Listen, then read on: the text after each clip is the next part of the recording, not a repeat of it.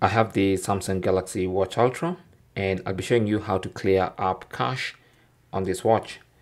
So go to settings, under settings, scroll down to apps, tap on that, and then go to app list. And that's going to list for you all the apps on your watch. And so what you want to do is find a specific app whose cache you want to clear. Let's say you go to the Google Maps app, for instance. You can open it, and then if you scroll, you will see the option to clear cache. So tap on that, and that's going to clear the cache for that particular app, and maybe even save some memory. You can go to another app like the internet app, and you can see I have 2.95 MB of cache, and I can come here and clear cache. Simple as that.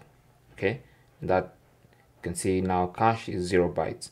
So that's basically how to clear cache on your Galaxy Watch Ultra. Thanks for watching. Comments and questions down below, and good luck.